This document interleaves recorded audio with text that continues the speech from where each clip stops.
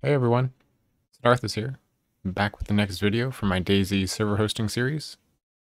In this video, we are taking what we've learned in episodes 5 and 6, and we're going to add a black market trader to our server. Except we won't be editing the safe zone files. So let's jump into the DayZ editor and look at what I've built so far.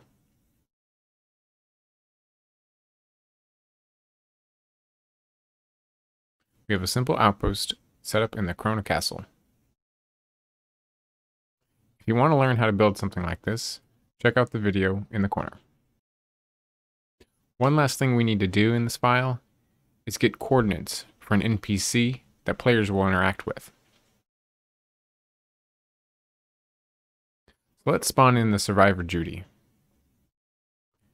She won't be visibly attached to your cursor, but you can click to place her.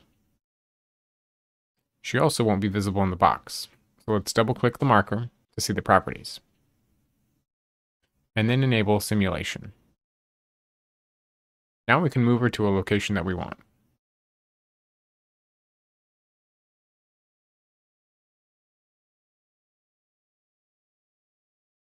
Once we have her in the position and rotation we want, double click on the marker again to see the coordinates and make note of these for later. Then we can delete the NPC.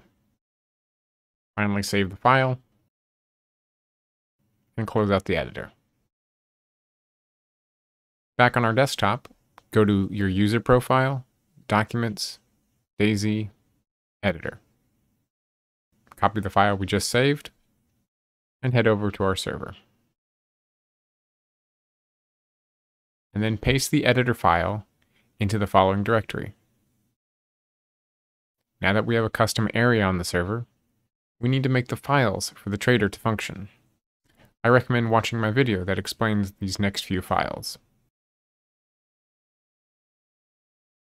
First, let's copy an existing TraderZone.map file so we can use it for our own trader. And then rename it.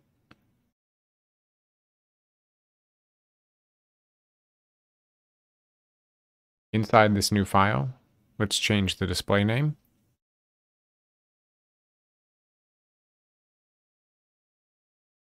And then use the coordinates of the NPC we noted earlier.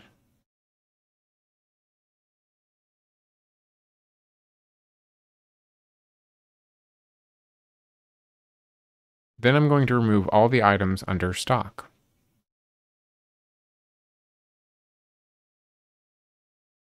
And then save the file. Next, we can copy a Trader.json file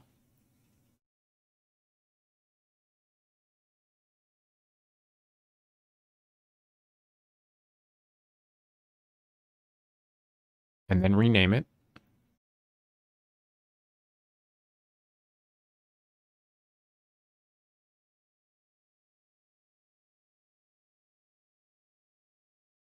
Change the display name.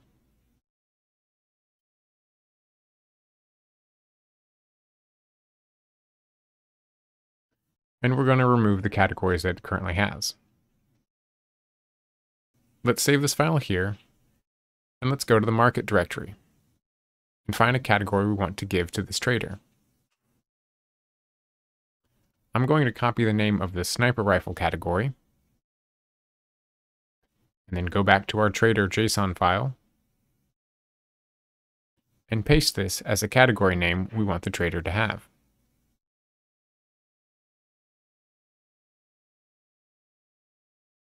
And then we can remove the same category from the weapons trader file.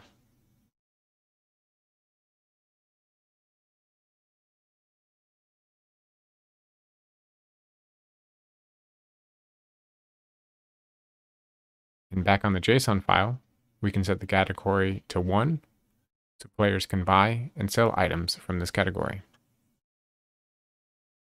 You can add as many categories as you wish, and even make or combine your own categories as you see fit.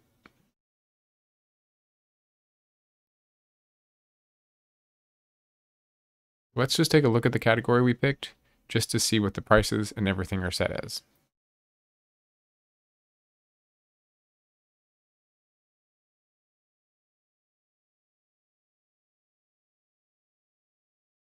Next, we can copy a Trader.map file.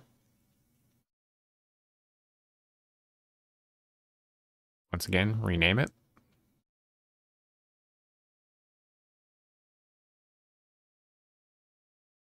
Edit this part to reflect the Trader.json file name we made earlier.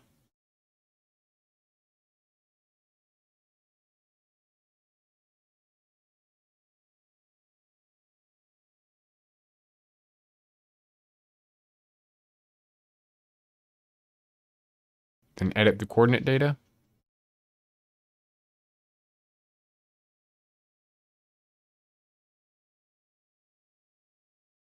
For this example, I'll keep the NPC asset and the gear the same. And then save the file. And now we have our custom trader file set up, as well as a custom DayZ editor file uploaded to the server.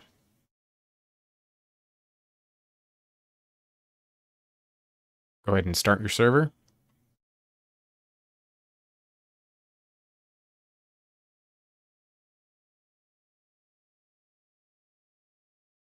And load into the game.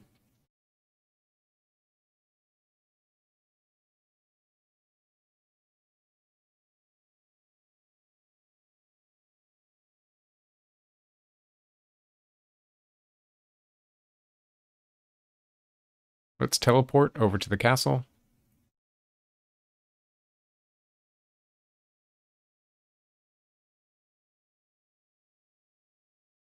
And walk up to the trader.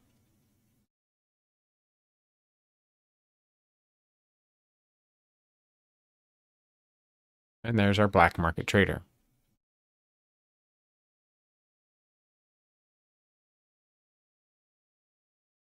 A final note, if you use this method to make your own custom traders, I do recommend that you remove the object.map files for any default traders that come with expansion. This will just ensure your server is not spawning extra assets that you may not be using. I hope you found this video helpful. If you can, leave a like and consider subscribing. Thanks.